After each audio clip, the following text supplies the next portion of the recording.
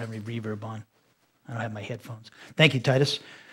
Good evening, everybody. Could you turn in your Bibles to Daniel chapter 12, verse 1, last chapter of the book of Daniel. And we're going to, as we normally do before we begin a new chapter, we verse by verse, we go and we do an overview, a general outline, go over a general outline of the chapter, what's in this chapter, and a little bit of an outline of it, and then go through it in broad strokes, and then starting when we get back on Tuesday, August 19th, we'll resume our studies of the book of Daniel. And as just one more, just for the people on the website, or where it hits our website, and just a reminder that tonight's our last class. We take our summer break. We'll be no classes this Sunday, August 3rd, and also the weekday classes will be canceled. And then Sunday, August 10th, we don't have class, and the weekday classes following that, the 13th, 14th, the 15th to cancel, and then we resume classes Sunday, August 17th. So tonight is our last class before the summer break. So keep us all in prayer as we take our traveling. We're Washington and Massachusetts. God gives us traveling mercies.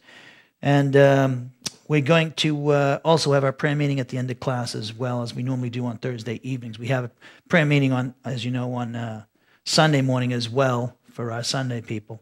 So you should be at Daniel chapter 12, verse 1. And also, Cheyenne, did I give you, do we have all the 13 verses of Daniel chapter 12? You have that in the Daniel translation?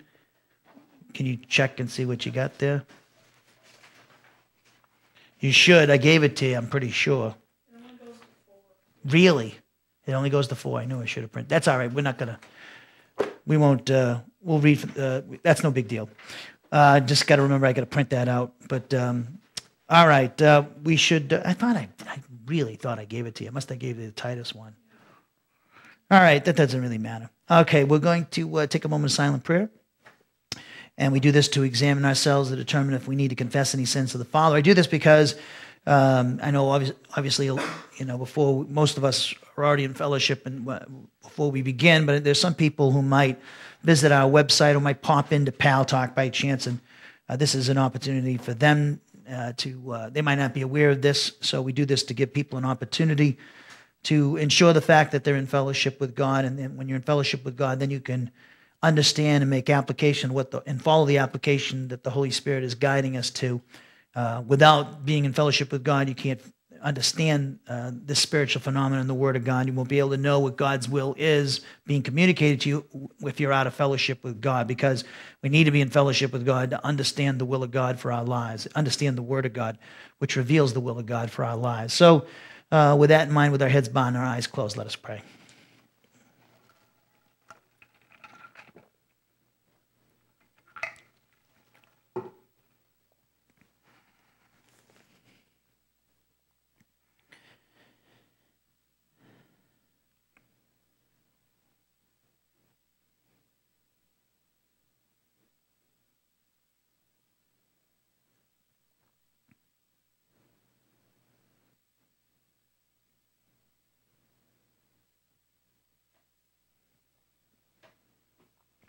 Heavenly Father, we thank you for this day that you've given to us so graciously, another day here on planet Earth.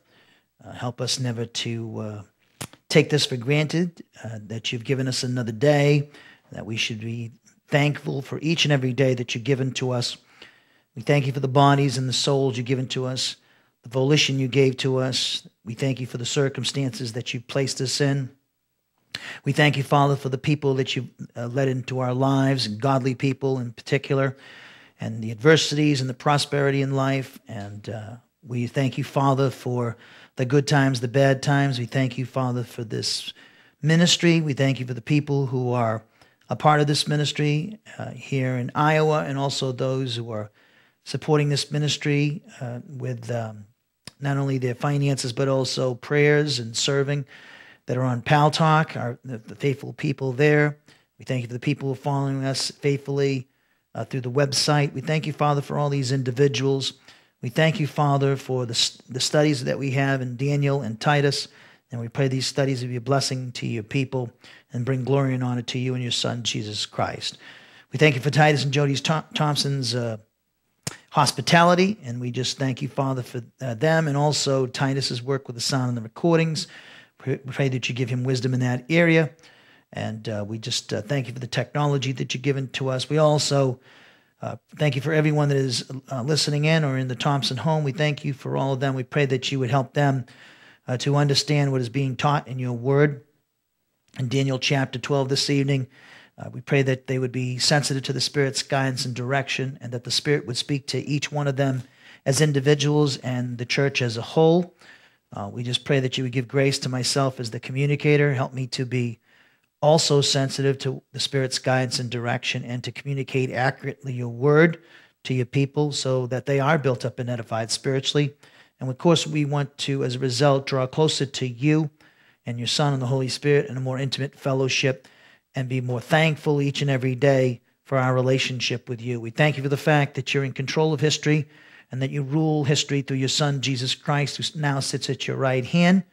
And we just look forward to the day when your kingdom is established on the earth through your Son, Jesus Christ, millennial reign, and at his second advent, in which he'll establish that kingdom.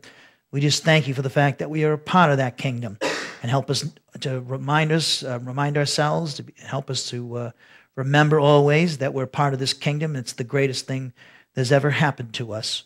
And so, Father, we thank you and praise you for this, for all the blessings that you've given to us because of our union with your Son, Jesus Christ. So, Father, we pray for these people and things in our Lord and Savior, Jesus Christ's name. Amen.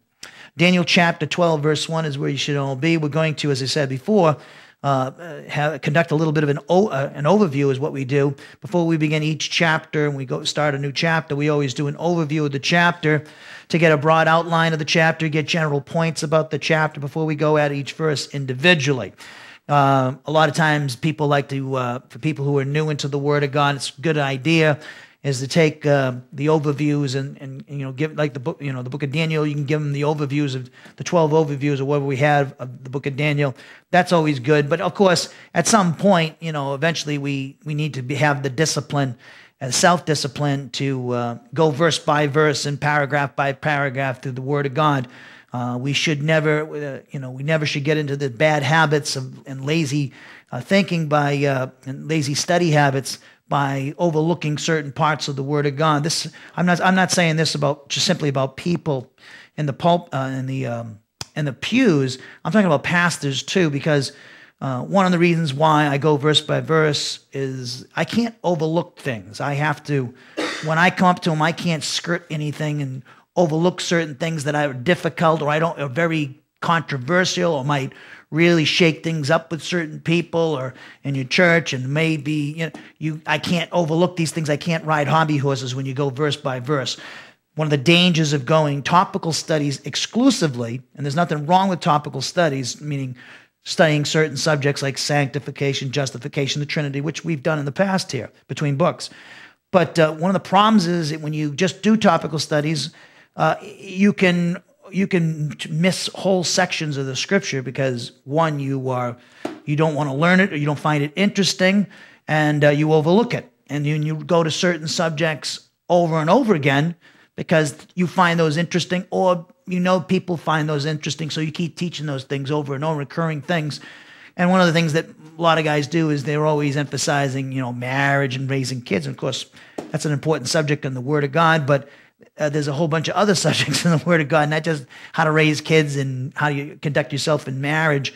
And a lot of guys skip over that stuff. And a lot of people that aren't pastors, when they study the Bible, they go to the subjects that they find interesting.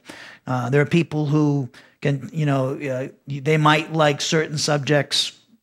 They might like certain subject, but they won't touch things that are related to like justification. They don't find that exciting enough. They don't find that, therefore they'll go to things like the angelic conflict or something about, one of the big things is angels. Oh, well, I see this on the website, our document on the angels. The angels are being, it's a big, it's a subject in the Word of God, but I don't think it's important, but I don't think it's more important than the Trinity, or justification, because that's related to us, and sanctification.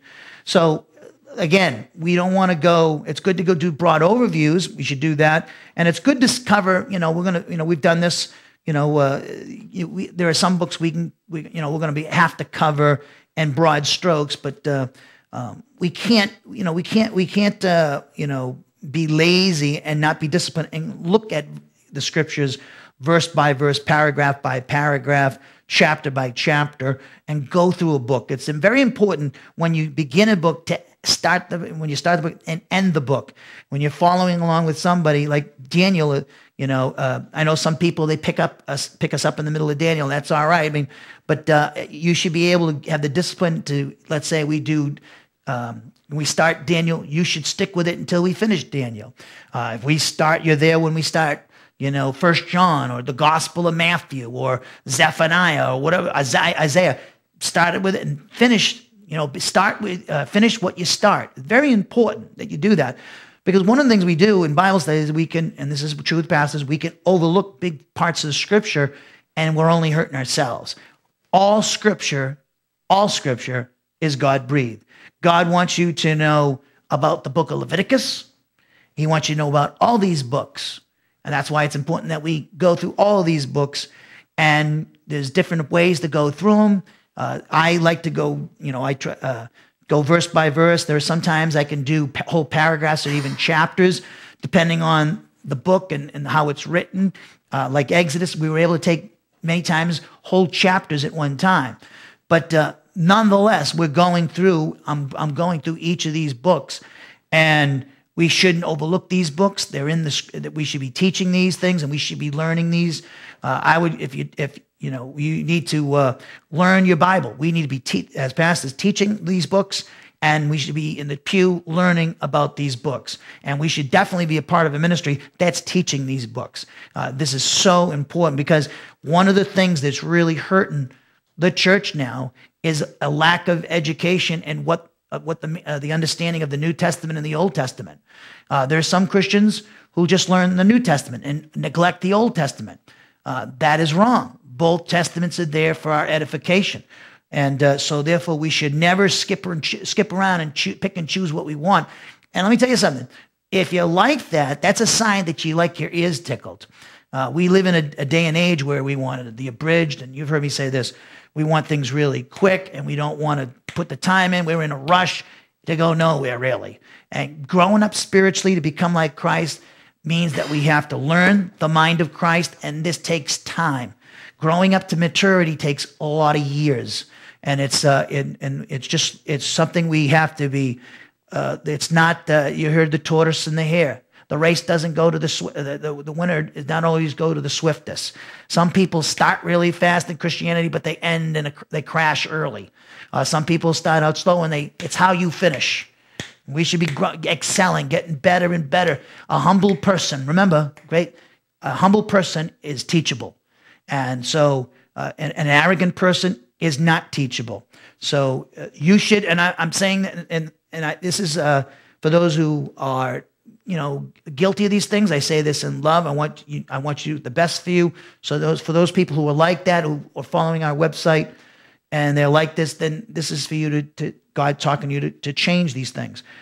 Many of you have been here in front of me, like the Thompsons and the Fletchers and Pixie out there, and George and Alice, and people. They are following it verse by verse every night with me, going through these books. And, a lot of you have done the whole book of Romans, Exodus, Genesis with me, 2nd, 3rd John. You've done a whole bunch of slew of subjects, and you should be very proud of yourself, not to be arrogant and puffed up, but you should be encouraged. That's excellent that you have the discipline to do that, because not many people in Christianity can say they've listened to 500 hours of Romans. I'm not saying that you have to teach 500 hours to learn the book of Romans. You could teach it a lot less if you want. It's just the way I wanted to do the book and how I wanted to teach it. And some people might not like that, and that's fine. Then go somebody who's going to do it like J. Vernon McGee or something. But and I like J. Vernon McGee. But again, you should be encouraged, and it should build your confidence in your knowledge of the scriptures. And I want to thank you for being faithful and being people who have loved the Word of God and loved the style of teaching. It's called expository type of teaching. We go through verse by verse, paragraph by paragraph, book by book. We explain interpret all the verses in the Bible. So just wanted to, warn those who are guilty and also encourage those who are going on the right track. So it says in Daniel chapter 12, verse 1, what I want to do is read through the whole chapter. It's only 13 verses, and then go through it in broad strokes. It says in Daniel 12:1, now at that time, Michael the great prince, who stands guard over the sons of your people, Daniel, will arise, and there'll be a time of distress such as never occurred since there was a nation until that time. And at that time, your people, everyone who is found written in the book, will be rescued. Many of those who sleep in the dust of the ground will awake, speaking of resurrection, these to everlasting life, but the others to disgrace and everlasting contempt. Those who have insight will shine brightly like the brightness of the expanse of heaven, and those who lead the many to righteousness, meaning salvation, like the stars forever and ever. But as for you, Daniel, conceal these words and seal up the book until the end of time. Many will go back and forth, and knowledge will increase. And when we get to that, and I used to think a certain interpretation like a lot of you, and it's not what you think. And we'll go I can't wait till we get to that verse. But a lot of people use this, and we'll get to it when we get to that verse. When I get back, we'll talk about that in detail. Verse 5, then he says, then I, Daniel, looked, and behold, two others were standing, one on this bank on the river, and the other on that bank of the river. And one said to the man dressed in linen, same one that we saw in chapter 10, who we knew was the pre-incarnate Christ, who was above the waters of the river, the Tigris, how long will it be until the end of these wonders? I heard the man dressed in linen, who was above the waters of the river, as he raised his right hand and his left toward heaven, and swore by him, God, who lives forever, that it would be for a time, times, and a half time, that 3.5 year period. And as soon as they finish shattering the power of the holy people, all these events will be completed. As for me, I heard but could not understand. So I said, my Lord, what will be the outcome of these events? And he said, go your way, Daniel, for these words are concealed and sealed up until the end time.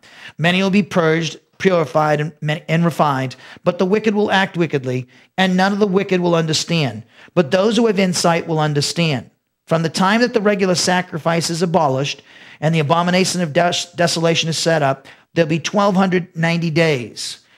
Then it says, and we'll talk about that a little bit this evening, how blessed is he who keeps waiting and attains to the 1,335 days. And again, if you notice, there's 75 extra days involved here between those two numbers, on top of the last 3.5 years of the 70th week.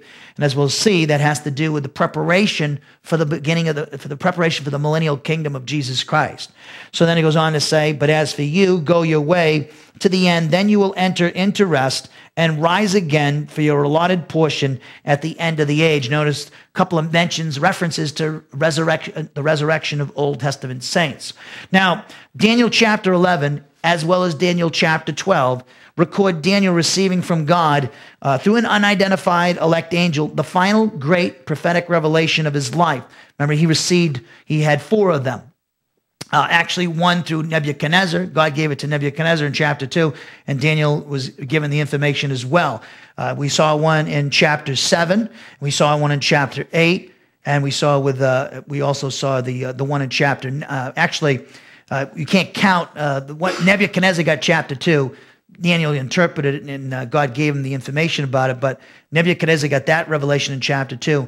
Daniel got revelation in Daniel chapter 7, and also 8 and 9, and also we see in chapters 11 and 12. So he had 4 great prophetic revelations. I'm not counting the one in chapter 2 because that was initially given to Nebuchadnezzar. So what we have here is chapter 12 and chapter 11 go together, as we pointed out, and that constitutes the 4th great final prophetic revelation of Daniel's life. Now, he received this 4th and final prophetic revelation from God in 536 BC, as we pointed out, during the 3rd year of the reign of Cyrus, king of Persia, as we noted in our study of Daniel chapter 10.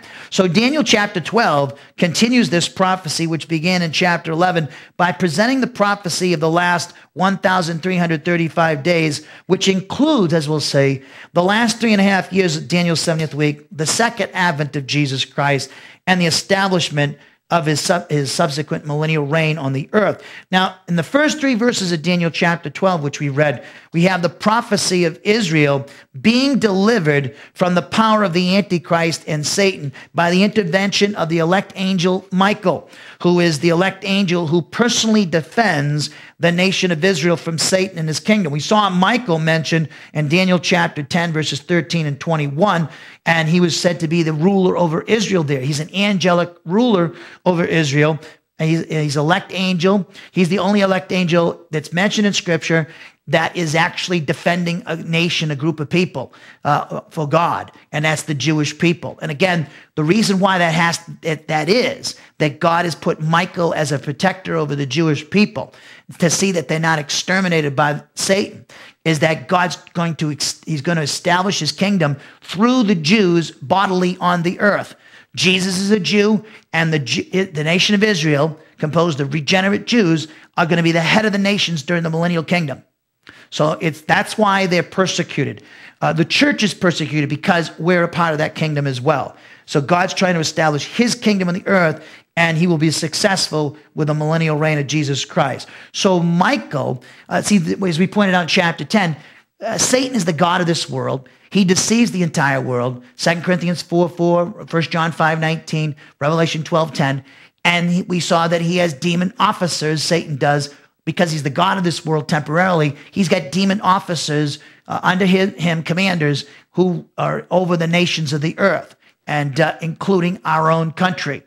Israel is the one nation that doesn't have a satanic ruler over it. We have Michael. We have an elect angel who is over the nation of Israel, protecting her, seeing to it that the nation of Israel is not exterminated by Satan and the Antichrist, and is allowed to continue to exist because God is going to establish his kingdom through the Jewish people. The fact that that's the case tells us there's a future for the Jews, and that the church has not replaced Israel. Israel, there's teaching, as I told you in the past, called replacement theology. It's very important you know this because it leads to a lot of bad treatment of the Jews in the church's history. The Jewish people are still the people of God. There's a future for them, as we saw that in Romans 9, 10, and 11. Paul says God has not rejected his people, Israel. He has a future for them, and the unconditional nature of the 4 covenants to Israel, the Abrahamic, Palestinian, Davidic, a new covenant, guarantees the future of the nation of Israel. Thus, the church could not be the new Israel. We're a different entity than the nation of Israel. So Michael is the elect angel of God, who is a ruler angel. He's an archangel. Archangel means he's a ruler angel, and he is watching over the nation of the Jewish people. Now, when the Jewish people left the land, he was still watching over those people as they were dispersed into Babylon and the nations of the earth. And he was watching over them for the last 2,000 years before they got back in the land in 1948. And he continues to watch over the Jewish people and protect them. And despite all the great persecutions, the Jews still have survived. And that's because of angelic protection that God has assigned to the nation of Israel. So look at Daniel chapter 12, verse 1, please. It says, "Now at that time, Michael, the great prince, who stands guard over the sons of your people, will arise, and there'll be a time of distress, such as never occurred since there was a nation until that time. And in that time, your people, everyone who's found written in the book, will be rescued." Now, Michael, we've seen this in the past. Again, he's an elect angel. He is an angelic ruler over the nation of Israel. And Daniel 12:1 says that Michael stands guard over the Jewish people. His name, it's quite interesting. His name is a rebuke to Satan, because his name means who is like God. That's what his name means. Michael means who is like God. And I always liked that name. If I had a kid, I'd like to name my kid Michael. And if I had 3 other boys, I'd call them Shem, Ham, and Japheth, or Mo, Larry, and Curly. I can't remember which. But anyways, his name, who is like God, is a rebuke to Satan, because it actually his name poses a rhetorical question that demands a negative answer. Who is like God means there's no one. And so there's no one that compares to God, and that's what Michael's name means. And this is significant because this angel's very name, Michael, his presence stands as a rebuke and a refutation to Satan's boast in Isaiah 14 that I will make myself like the Most High. I will be like, which means I will be like God. Satan said that in Isaiah 14:14. Well, Michael's name is a rebuke to that. And as we'll see in Revelation 12, Michael's going to bodily throw Satan and his fallen angels out of heaven in the midway point of the tribulation period, which this Daniel 12:1 is talking about.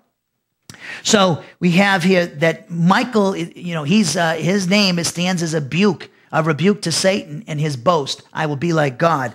So in Daniel 12:1, we see that Michael's called the great prince, and in Jude 9, he's the archangel, first of the chief of the angels. So he's a ruler angel. That we don't know a lot about the angels. There's a book called Enoch, which is quite interesting, and actually Jude quotes from it. So, but it's quite interesting. They mention a lot of names of angels. It's not an inspired book. It's not considered by the Jews and the church as to be inspired, but it has a lot of interest. It's a Jewish book. It's interesting names about the elect angels, and they give different names of the certain elect angels, like Raphael, I think, is one of them. But it's quite interesting, but it's not inspired by God, so we can't really trust its information about the angels. There's only two angels that we know their names of: Gabriel and Michael. Michael's related to Israel, and Gabriel seems to be related to the plan of salvation. He's there to announce the birth of Christ, talk to Mary and Joseph about the incarnation. So he's related to the first advent of Jesus Christ. So those are the only two angels we know by name. Of course, it's interesting. Satan, we don't know his personal name. He's got the titles. Satan and devil are titles. I know some people say, well, isn't his name Lucifer? No. What Lucifer is actually, what it is I think it's taken from the Latin is what it is. Lucifer is talking about, in the Hebrew text, I think it's Isaiah, he's called a bright shining one. And so Lucifer is basically a transliteration from the Latin of that translation of the Hebrew expression, the bright shining one. That's what Satan is actually described as, the bright shining one in Scripture. So Lucifer is a name that is basically a translation of that Hebrew expression. So in other words, we don't know the angel's personal name. And for all I know, it could be, maybe that is his personal name, bright shining one. I don't know. But it's not like a personal name like Michael or Gabriel. So therefore, I don't think God has saw fit to give his personal name out. So Michael defends the Jews, as we see. He will defend the Jews in the tribulation from the wrath of Satan. In Revelation 12:1-8, which should be compared with Daniel 12:1, we see that Michael and his angels, meaning those angels under his authority, it appears that in this passage, Michael who is the chief commander and leader of the holy angels, after Satan's fall, is used by God to remove Satan and the fallen angels from heaven, the throne room of God, which implies clearly that Satan has access to heaven. How could he be thrown out if he doesn't have? Some people think, oh, the devil's in hell now. No, he's the God of this world, and he has access to the throne room of God. And what does he do there? He accuses the brethren day and night. Revelation 12:10. Zechariah 3, he accused the Jewish high priest in the throne room of God. And who's 1 John 2:1 say? Jesus Christ is our great advocate, our defense attorney with the Father. I was talking to Titus about that. He said, yeah, Satan and devil, those names are like legal titles. He's a lawyer. And then, Titus goes, well, we got the best lawyer, Jesus Christ. Our advocate was like, yep, we got the best lawyer right there is Jesus Christ. So that means, in a way, not all of our lawyers are bad. So anyways, wait till we get to Titus. At the end of Titus, there's a guy named Zenos. He's a lawyer. And so there's a good lawyer in Scripture. So some people think all lawyers are bad, and of course they're not. But so we see here that Michael is going to be used by God to bodily remove Satan from the throne room of God. During the midway point of Daniel's 70th week, Michael the archangel and his legions of elect angels will expel Satan and his legions from heaven. So hold your place and look at Revelation chapter 12. Look at verse 1, please.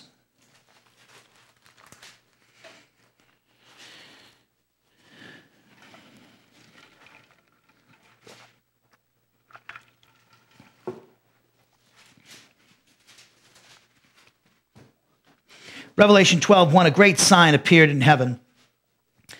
A woman clothed with the sun and the moon under her feet, and on her head a crown of 12 stars. That's all symbolic language of real people. We see that the woman is Israel. The sun would be Jacob, and the moon would be the women he had children through. We have the 12 stars, the 12 sons of Jacob, who became the nation of Israel. And so it says she, Israel, was with child, and she cried out, being in labor and pain to give birth. Then another sign appeared in heaven. Behold, a great red dragon having 7 heads and 10 horns, and on his heads were 7 diadems. This dragon is, of course, Satan. The 7 heads speak of the great world empires, Gentile empires that have been his creation, really. You have the major empires we talked about: Babylon, Medo-Persia, Greece, Rome. The final stage of the Roman Empire is designated by the 10 horns. You can throw in Egypt and Assyria in there as well with the 7 heads. So we see here there's Satan mentioned there. And then it says in verse 4, and his tail, this is a very brief reference to the fall of the angels here, and his tail swept away 1/3 of the stars of heaven, that's the angels, and threw them to the earth. That's, again, we're speaking in the context of Satan. The stars of heaven speak of the angels, so 1/3 of the angels fell with Satan. Now, it's interesting, and this is just a brief aside, is that if you look at the high priest in Israel. Remember we talked about this in Exodus. We in the breastplate. We have the 12 jewels, right, on the breastplate of the high priest, and they represent that each of the 12 tribes of Israel that are over the heart of God. They're in the heart of God. God thinks about and cares for them. Well, if you notice description of Satan in Ezekiel 28, which talks about his fall, verses 11 through 19. There's 9, he's adorned with 9 jewels. And the 9 jewels, I believe, represent the 9 tribes of angels. And it's saying that 1/3 of these angels fell. So we talked about that in the past, in Exodus and some other places, I think, in the Day of the Lord series. But so there we have, and his tail swept away 1/3 of the stars of heaven and threw them to the earth. And the dragon stood before the woman Israel, who was about to give birth, so that when she gave birth, he might devour her child. And we know the child is Christ. And she gave birth to a son, a male child. How do we know that he's Christ? Well, it says, who is to rule all the nations with a rod of iron, who we know in Scripture is said to be described as doing that, Jesus. And her child was caught up to God and his throne. That's the ascension of Jesus Christ, where he sits at the right hand of the Father now. So there's the ascension of Christ there.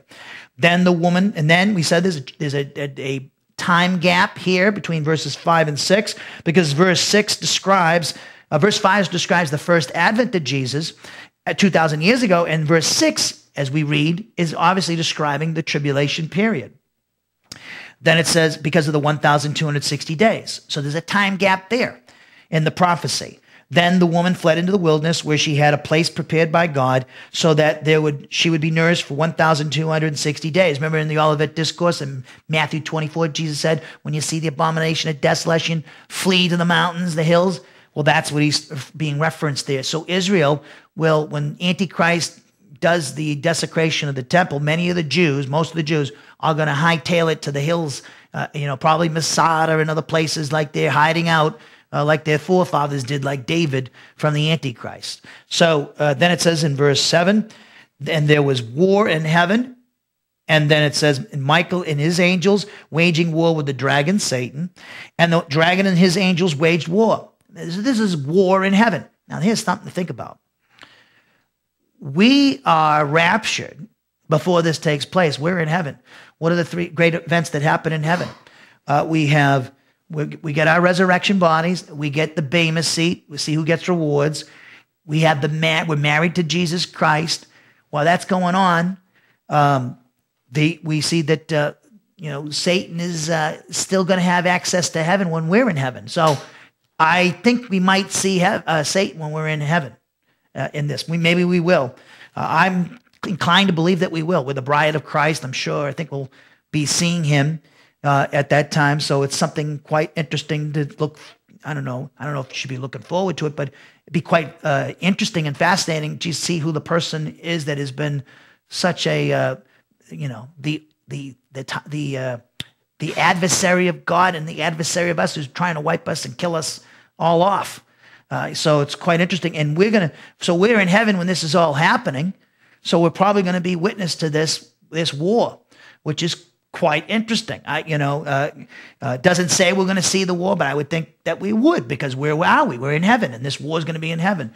But obviously Satan is not going to be able to defeat Michael. He doesn't have the power that Satan doesn't have the power. His angels don't have the power that Michael and his angels have. There's more elect angels than following with Michael than there are following Satan. So the numbers are against Satan here. So it says, and there was war in heaven, Michael and his angels waging war with the dragon, and the dragon and his angels waged war, and they were not strong enough, and there was no longer a place found for them in heaven. So that means, again, they have access to heaven as we speak. Job chapters 1 and 2. We see that clearly Satan has access to heaven and the elect angels. What God does is if you read Job 1 and 2, God calls an assembly. It's a roll call. And the fallen angels have to show up too. In fact, if you read stuff in the Old Testament, there's instances where God says to a demon, a fallen angel, who will go and deceive this particular king in Israel or whatever, some king in Syria. And he says, I will. And what are you going to do?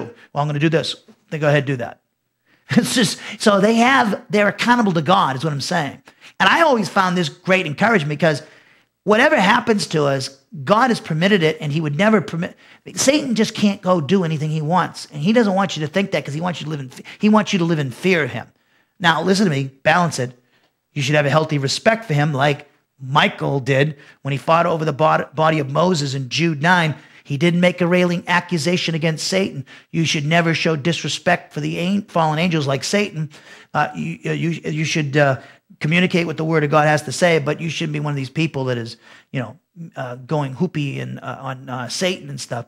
He still has authority, but they're accountable. They have to assemble in heaven for God, and he holds them accountable. Satan, where have you been? Going to and fro around the earth.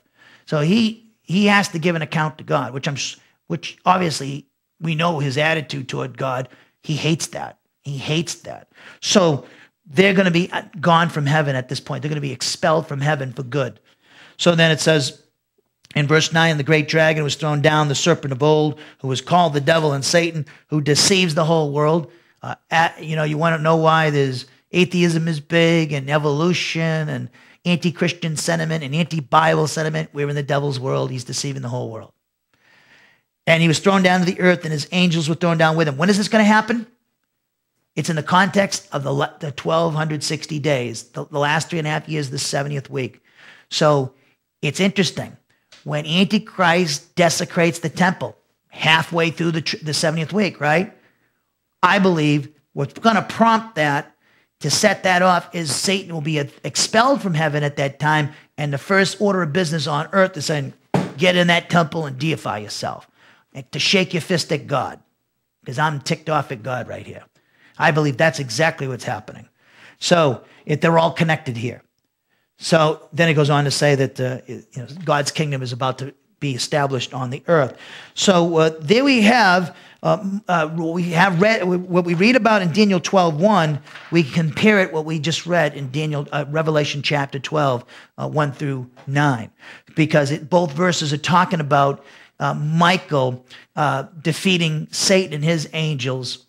Actually, if you go back to Daniel chapter 12, both passages, Daniel 12:1, and then what we just read it was Revelation 12:6 through 9, speaking of the final 3.5 years of the 70th week. And Michael, we know from Revelation, it gives us more information about Daniel 12:1. It's telling us, when it says Michael will arise, who stands guard over your sons of your people, in Daniel 12:1, it's explained for us in greater detail in Revelation 12:6 through 9, namely that Michael's going to defend Israel from Satan. He's going to defend Israel from the onslaughts of Satan. So go back, please, now to Daniel chapter 12, please, verse 1. Daniel 12:1. Hopefully you held your place. So it says, now at that time, Michael, the great prince who stands guard over the sons of your people, will arise, and there will be a time of distress such as never occurred since there was a nation until that time. Now, that phrase, a time of distress, such as never occurred since there was a nation until that time, is a reference to the last 3.5 years of the 70th week, which is prophesied about in Daniel 9:27, and will be terminated with the second advent of Jesus Christ. Jesus Christ calls it the Great Tribulation in his Olivet Discourse. Hold your place. Go to Matthew 24. We're going to be running around here a bit around the Bible, so look at Matthew 24.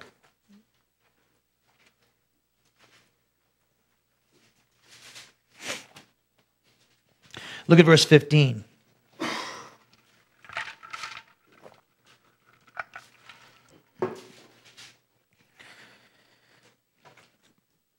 Matthew 24:15. Therefore, when you see the abomination of desolation, which was spoken of through the prophet Daniel, standing in the holy place, let the reader understand. Then those who are in Judea must flee to the mountains. We read about that in Revelation 12, right? Remember that? Whoever's on the housetop must not go down to get the things that are in his house. This is all about during the tribulation period when the Antichrist desecrates the temple. It's all speaking to the Jews. Whoever's in the field must not turn back to get his cloak. Just run for the hills, he's saying. Like Lot was told, and his family and his wife looked back and she died. But woe to those who were pregnant and to those who were nursing babies in those days. But pray that your flight will be not in the winter or on a Sabbath. For then, remember, it's pointing back to the abomination of desolation being set up in verse 15. Then there will be great tribulation. And that's what the second prophetic statement in Daniel 12:1 is referring to here. For then there'll be great tribulation, the last 3.5 years of the 70th week, such as not occurred since the beginning of the world until now, nor ever will. So go back, please, to Daniel 12:1.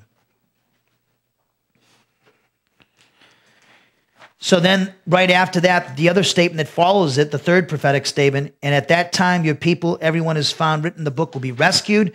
That refers to the deliverance of those Jews who have exercised faith in Jesus Christ, the Savior, which will take place at the second advent of Jesus Christ. Remember, we read that in Zechariah 12 and 14, this deliverance. Paul actually refers to it. Hold your place. Look at Romans chapter 11. Hold your place. Look at Romans 11 now.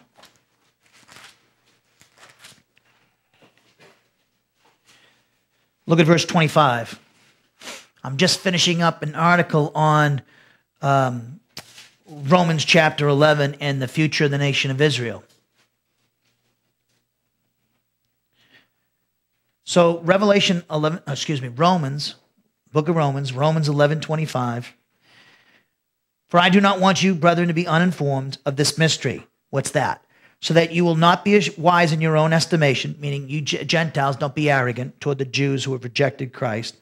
And don't be wise in your own estimation, meaning don't think your race is better than the Jewish race. That a partial hardening has happened to Israel.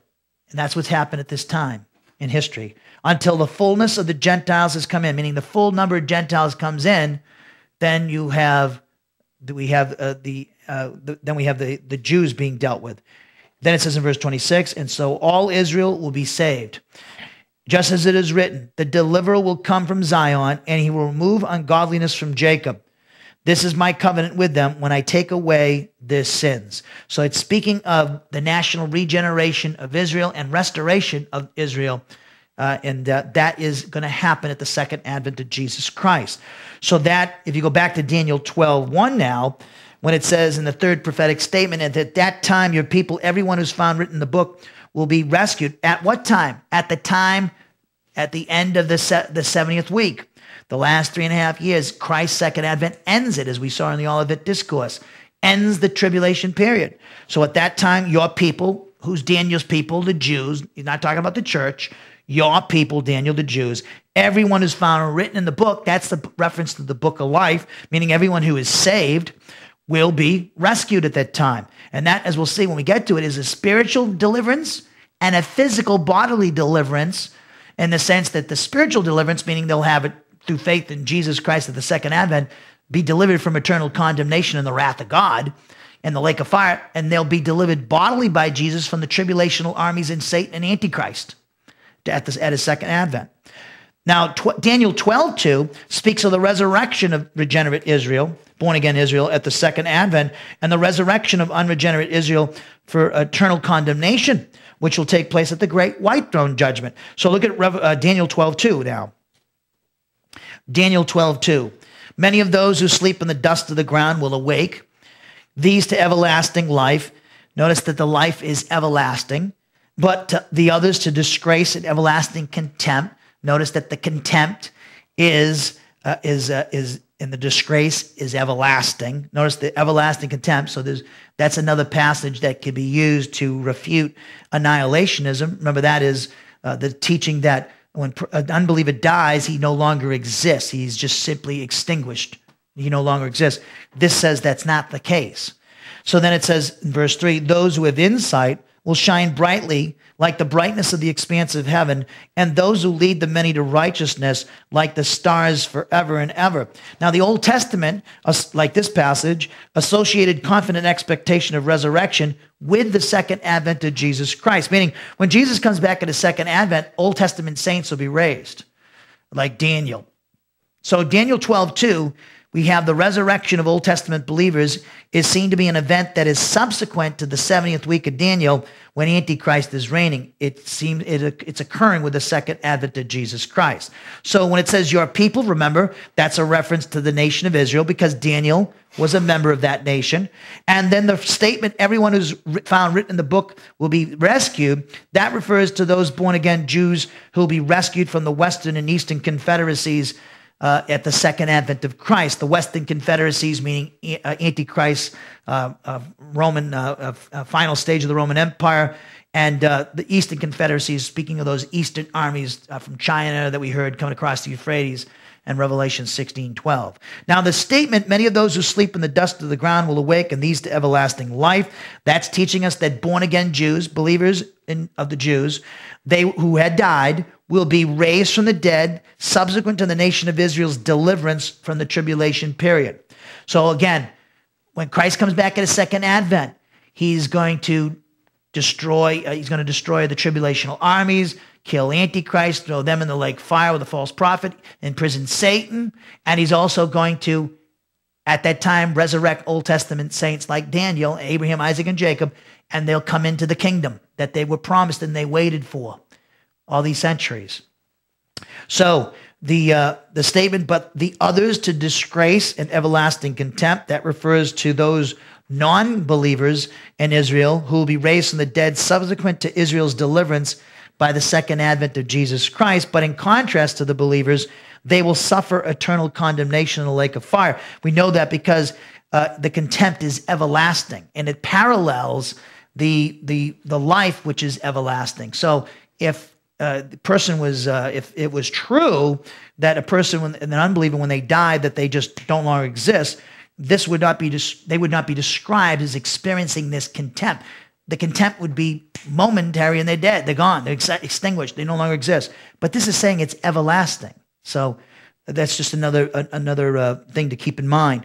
Now, Revelation 20, chapter 20, verse 4 teaches that subsequent to the second advent of Jesus Christ, when Satan is thrown into prison for 1,000 years, both Jewish and Gentile believers who died for the cause of Jesus Christ during the tribulation period will be raised from the dead to reign with Christ during his millennial reign. Hold your place. Look at Revelation chapter 20, verse 1, please. Revelation chapter 20, verse 1.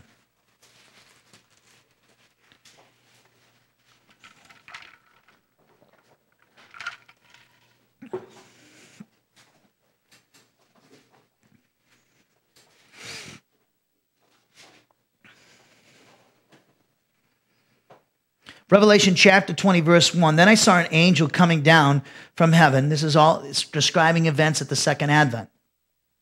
Holding the key of the abyss and a great chain in his hand. The abyss is basically a prison cell for the fallen angels. And he laid one of them. And he laid hold of the dragon, the serpent of old, who is the devil and Satan, and bound him for 1,000 years. And he threw him into the abyss and shut it and sealed it over him so that he would no longer deceive the nations until the 1,000 years were completed. After these things, he must be released for a short time. I think last night I said the second advent of Christ would be Satan's Waterloo. Not, technically, that's incorrect. I was listening. Actually, his Waterloo is described in Revelation chapter 20, verses 7 through 9. his last final shot at beating God, he gets defeated. So that's that's his Waterloo is what I would say. Waterloo was, remember, Napoleon's final battle, final defeat. He tried to come back from exile and try to come back and beat the British, and Wellington beat him in great battles. Good thing to read about. Verse 4 now, Revelation 20, chapter 20, verse 4. Then I saw thrones, and they sat on them, and judgment was given to them, and I saw the souls of those who had been beheaded because of the testimony of Jesus and because of the word of God, and those who had not worshipped the beast or his image. So these are people who died for their faith in Jesus during the tribulation and had not received the mark on their forehead and on their hand, and they came to life, resurrection, and they reigned with Christ for 1,000 years. So Daniel chapter 12, verse 3 is speaking of that resurrection as well. So go back, please, now to Daniel chapter 12.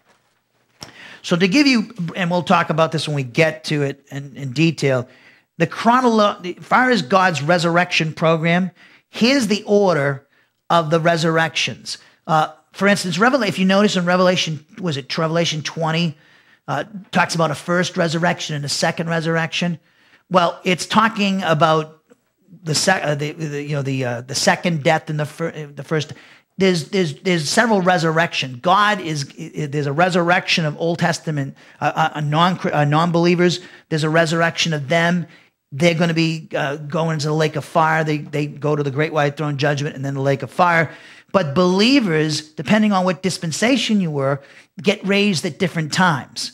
We don't get raised at the end of history that the unbelievers do. We get our resurrection bodies. Actually, we're the next in line to get our resurrection body. We're the next. And the reason why that is because rank has its privileges. Old Testament Jews or Gentiles who are believers, they're not the bride of Christ. We are, the church. We're clearly said to be the bride of Christ, the church is. So because we're married to Jesus Christ and union with him, we're the next one to get our resurrection bodies. He's the first fruits in resurrection. Remember, Paul said that in 1 Corinthians 15. We're a part of that first resurrection. So the chronological order of God's resurrection program is this. First of all, Jesus Christ is the first one raised from the dead. Others who were raised from the dead, and people Jesus raised from the dead, like Lazarus, were resuscitated. When we talk about resurrection, it's a change of your body. As Paul says in 1 Corinthians 15, the mortal must put on immortality, and the perishable must put on the imperishable. So we see that Jesus is the first one to get a resurrection body. All those who came back to life, like Lazarus, they lived to die again because they didn't get an immortal body at that time. So when we talk about resurrection, we're talking about this body that we're going to get that's going to be immortal. And Jesus is the first one. He's the first human being. I mean, he's the God-man to get this resurrection body. And then we have the church. The resurrection of the church is called the rapture by theologians. And that's talked about in 1 Corinthians 15, 51 through 57, 1 Thessalonians 4, 13 through 18. You know these passages. Philippians 3, 20 and 21 talks about the church being raised from the dead. This is imminent. This could happen tonight. Could happen while I'm speaking.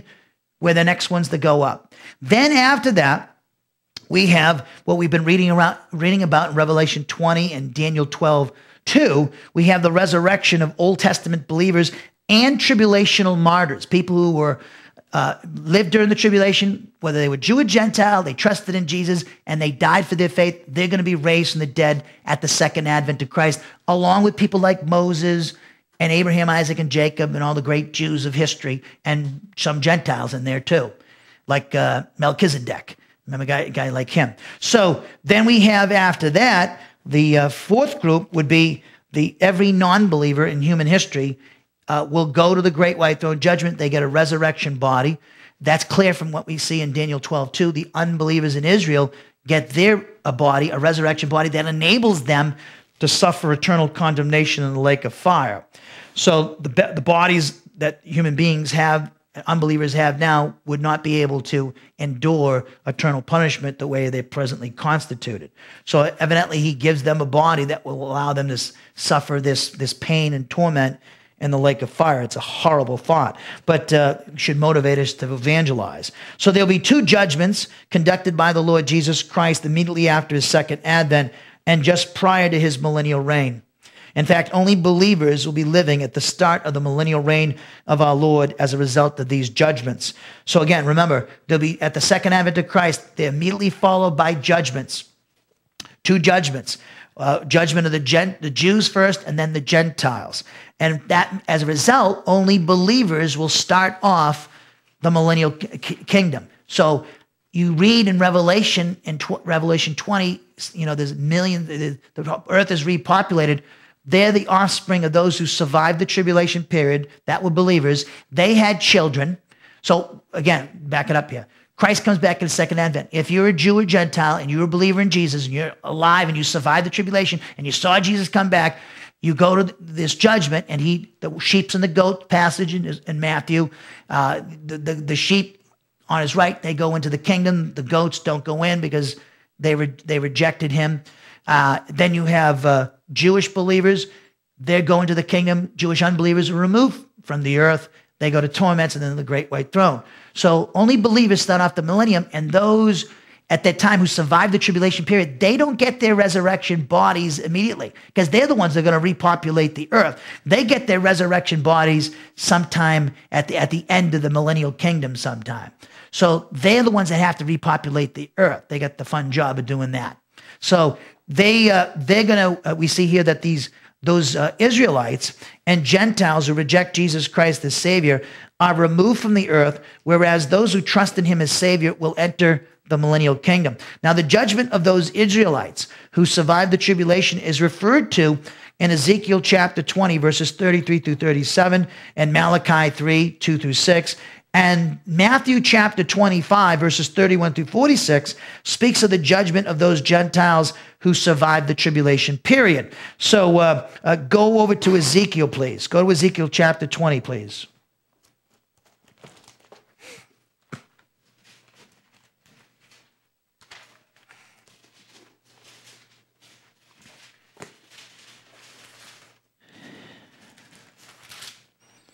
Ezekiel chapter 20, look at verse 33. As I live, declares the Lord God, surely with a mighty hand, with an outstretched arm, and with wrath poured out, I shall be king over you. And I will bring you out from the peoples and gather you from the lands where you were scattered, with a mighty hand and with an outstretched arm and with wrath poured out.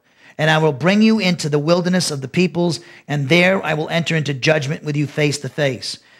As I entered into judgment with your fathers in the wilderness of the land of Egypt, so I will enter into judgment with you, declares the Lord God. I will make you pass under the rod, and I will bring you into the bond of the covenant. Now look what he says. And I will purge from you the rebels, the unbelievers in Israel, and those who transgress me. I will bring them out of the land where they sojourn, but they will not enter the land of Israel. Thus you will know that I am the Lord. So there's the judgment of the Jews that is immediately subsequent to the second advent of Christ. And in fact, you notice the 1,335 days, actually, that's related to this judgment. There's going to be a 45-day period in which Jesus is judging the Jews and the Gentiles who survived the tribulation period. You also have the 30 days immediately after the end of the tribulation. They're rededicating the temple. They're reconsecrating the temple, and actually probably building the millennial temple because it's much bigger than, I'm sure, than the tribulational temple. So now go over to Matthew. That's where I want to show you. Go to Matthew 25 now. So there's the Jews' judgment after the second advent, immediately after. Go to Matthew 25. Now we get the Gentiles.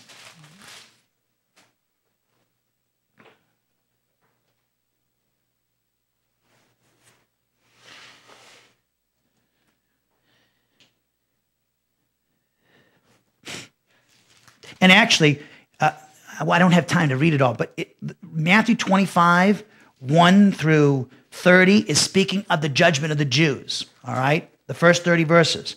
Then you get into verses 31 through 46, the judgment of the Gentiles.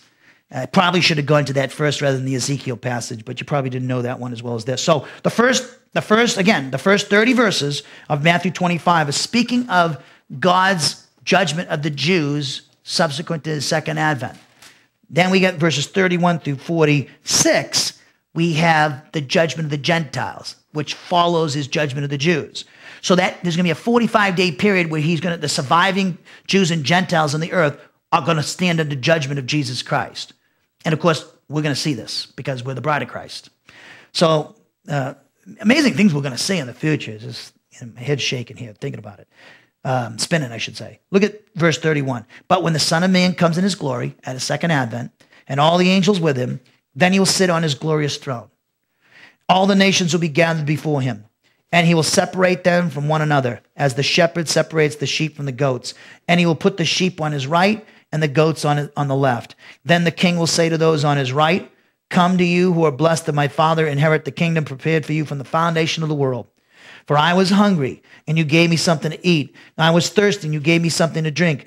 I was a stranger, you invited me in. Naked, and you clothed me. And I was sick, and you had visited me. And I was in prison, you came to me." Then the righteous will answer him, "Lord, when did we see you hungry and feed you, or thirsty, or give you something to drink?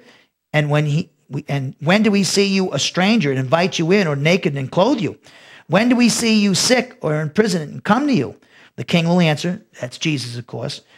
He will answer and say to them, "Truly I say to you, to the extent that you did it to one of these brothers of mine," speaking of the Jews, "even the least of them, you did it to me." Then he will also say to those on his left, "Depart from me, accursed ones, into the eternal fire which has been prepared for the devil and his angels. For I was hungry, and you gave me nothing to eat. I was thirsty, and you gave me nothing to drink. I was a stranger, and you did not invite me in. Naked, and you did not clothe me. Sick and in prison, and you did not visit me." Then they themselves will also answer, "Lord, when did we see you hungry or thirsty, or a stranger, or naked, or sick, or in prison, and did not take care of you?" Then he will answer them, "Truly I say to you, to the extent that you did not do it to one of these, the least of these, you did not do it to me. These will go away into eternal punishment, but the righteous into eternal life." Basically what he's saying is their faith in him is manifested in their treatment to his people. The lack of faith is manifested in their failure to treat well God's people. So there's the judgment. And notice that we see that the punishment is eternal again. And it's in parallel with life. Life is eternal that the righteous get. But the punishment is eternal for the non-Christian. So now we see that it's interesting. And when we get to this, we'll talk about this in more detail when we get to this verse. But the chronology of prophesied events by our Lord in Matthew 24 and 25 indicates that the Lord Jesus Christ will judge Israel immediately upon returning at his second advent.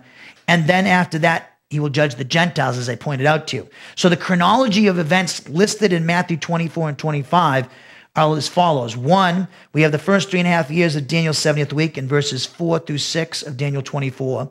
The last 3.5 years of the 70th week are mentioned in Matthew 24, 7 through 28.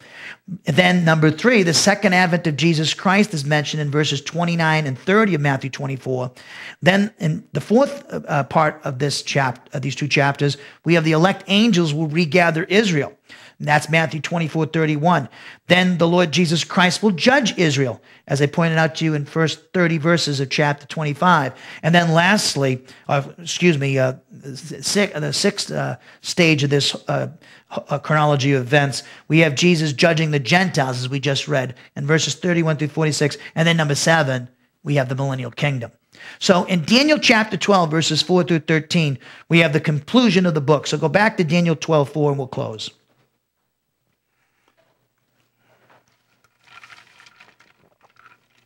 So if you notice, the first three verses of chapter 12 got a ton of theology in them. Got a ton of stuff in it, so it's going to be cool to go over. So Daniel 12, 4 through 13, we have the conclusion of the book.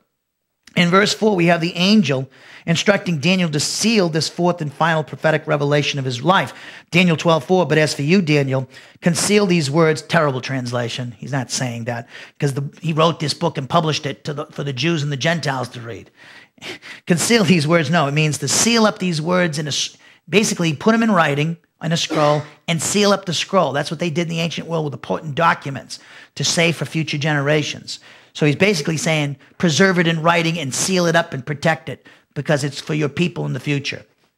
But as for you, Daniel, I think even the Net Bible kind of blows that translation, conceal, out of the water. Conceal these words, or another, seal them up. Seal up the book until the end of time, and many will go back and forth, and knowledge will increase. Now, that is, I'll tell you right now, I can't get into detail because we don't have time, but that's not talking about what, that we're in the time where all this knowledge is increasing. Has nothing to do with that. So I'll show you in detail. Has nothing to do with that at all. Now, look at verse 5. Verses 5 through 13, we have a dialogue between two elect angels and the pre-incarnate Christ, which the two angels ask the Lord, the man dressed in linen. They ask him questions about the last 3.5 years of the 70th week. So it says in verse 5, then I, Daniel, looked, and behold, two others were standing, one on this bank of the river and the other on that bank of the river. And one said to the man dressed in linen who was above the waters of the river, how long will it be until the end of these wonders? Speaking of the prophetic events in Daniel 11:36 to Daniel 12:3.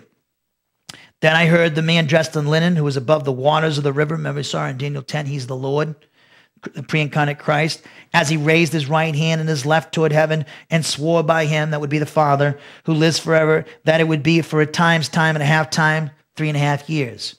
And as soon as they finish shattering the power of the holy people, the Jews, all these events will be completed. As for me, I heard but could not understand. So I said, my Lord. Now, Daniel explains what he doesn't understand, because it's interesting. In Daniel 10:1, he says he understands this whole revelation. But then when he gets here, it sounds like he's contradicting himself. Well, his question tells you what he doesn't understand. He doesn't know what follows these events.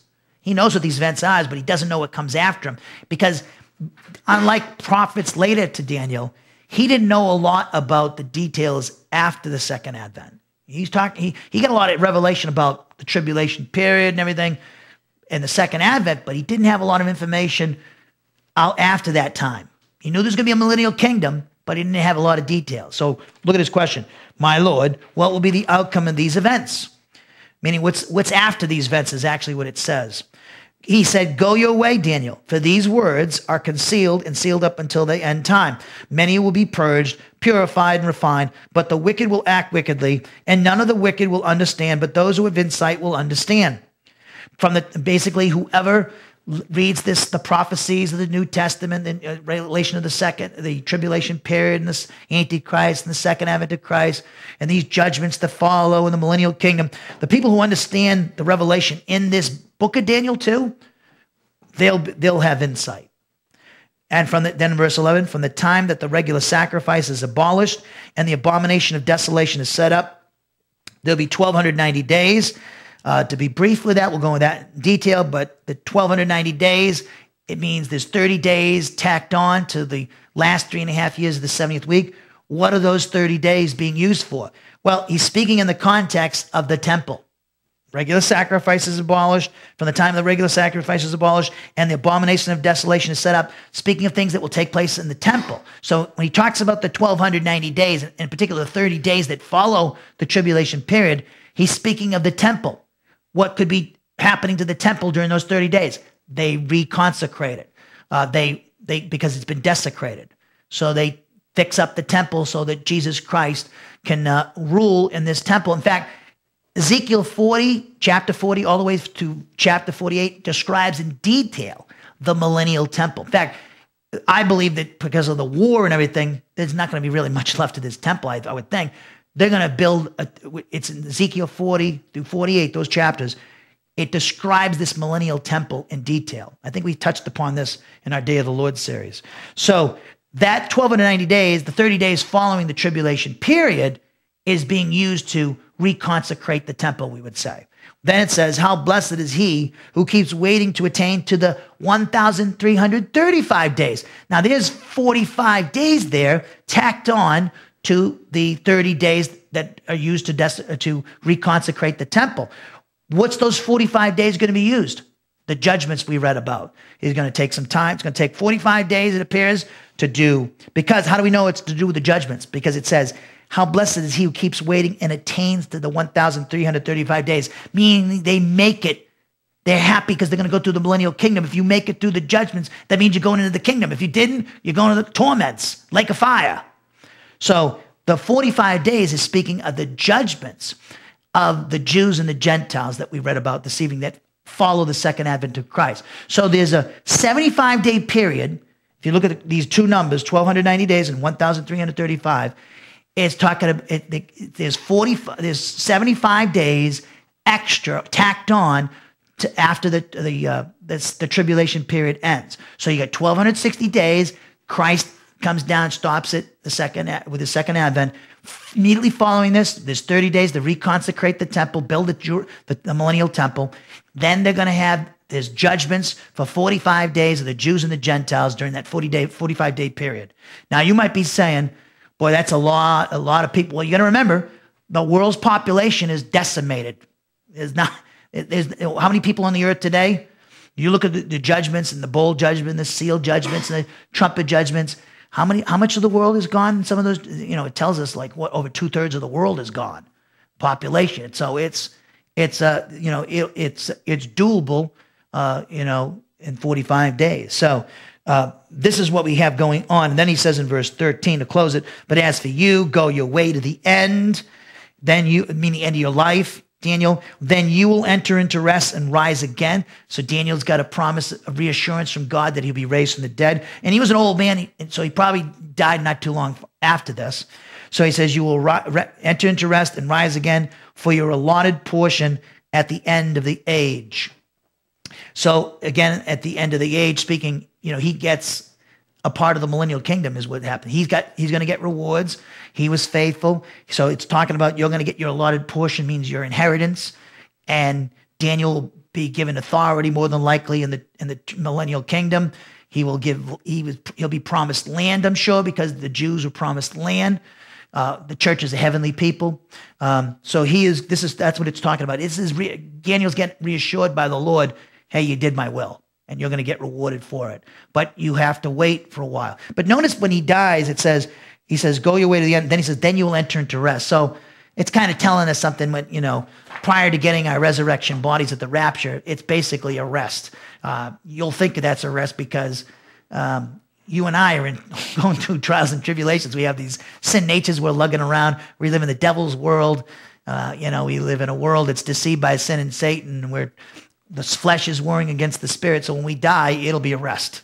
And it'll be, you'll definitely understand why God calls it a rest. So this is the end of the book, Daniel. And when we get back, we'll get back into the book of Daniel Tuesday, Lord willing, if the plane don't go down. Say a prayer that it doesn't go down. And if it does go down, say a prayer that I'll have the courage to stand up in the plane and go, everybody, listen to me. Believe in the Lord Jesus Christ. What are you laughing about? Believe in the Lord Jesus Christ and be saved right now. Maybe I could save the whole plane, go down in a blaze of glory. Wouldn't that be cool? No. That would be cool. You get the whole plane saved. And well, wouldn't that be awesome? That would be so funny. Hopefully it doesn't happen. Anyways, so Tuesday, August 19th, Lord willing, we'll be back here, finishing off the book of Daniel. After the book of Daniel, remember we got... After the book of Daniel, we're going to do 2 Timothy. But before we do 2 Timothy, there's some subjects we're going to do. We're going to cover, and it will take like a month between books. I want to cover several different subjects. Probably do doctrine of inspiration, canonicity, history of the English Bible. I'm thinking of doing that. Doing a little bit. I was talking to my good friend Tyler Thompson over here, one of our scholars in here, and he was talking about textual criticism a little bit. So we might do a little thing on that.